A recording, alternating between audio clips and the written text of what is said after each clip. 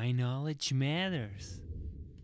Your mother also was very important because she did not treat you as a victim or something that needs to be helped. So, how important was your mother to your success? Took me to a neurologist who recommended two speech therapy teachers that worked out of a small house. So I got very good early education. She had a very good sense of how much to kind of push me. She also taught me to read when I was age 8.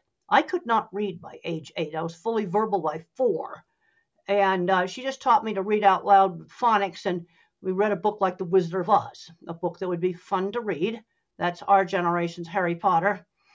And she just taught me to sound out my words because sight words didn't work for me. I had great elementary school teachers in a small school.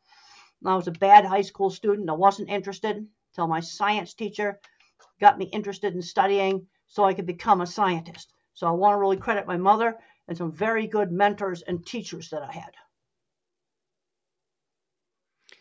Now, a little bit an obvious question. Where did you learn to dress so classy and uniquely? I love your style.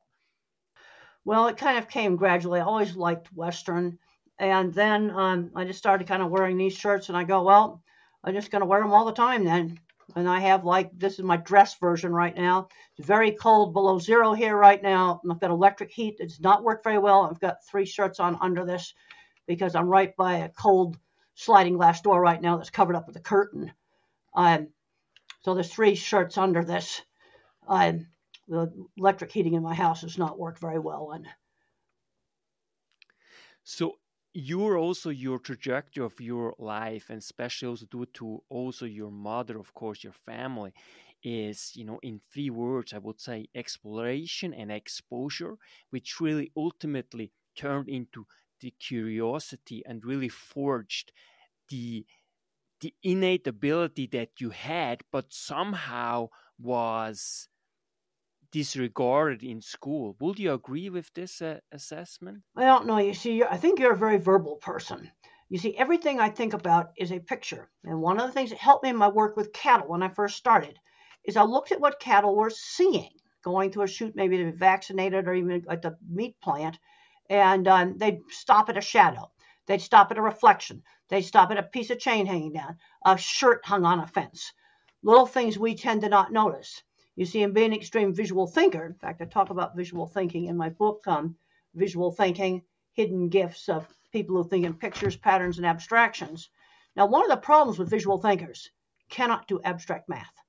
I have to have a picture graphics file in order to remember something.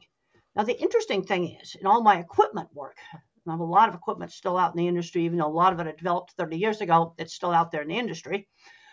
Some of the people who invented some stuff for me and built it were probably autistic. Brilliant metal workers that just could invent machines. And this is something I'm very concerned right now as these people are retiring out. I just hope our power plant doesn't fail. My house would freeze solid. And the visual thinkers are the kind of people that are going to keep the lights on, keep the waterworks going, and they're retiring out. So that's another big thing I've been really talking about. And I've talked to a lot of different industries, and that kind of autistic, weird guy in the shop that they really need is retiring out and not getting replaced. That's why knowledge matters.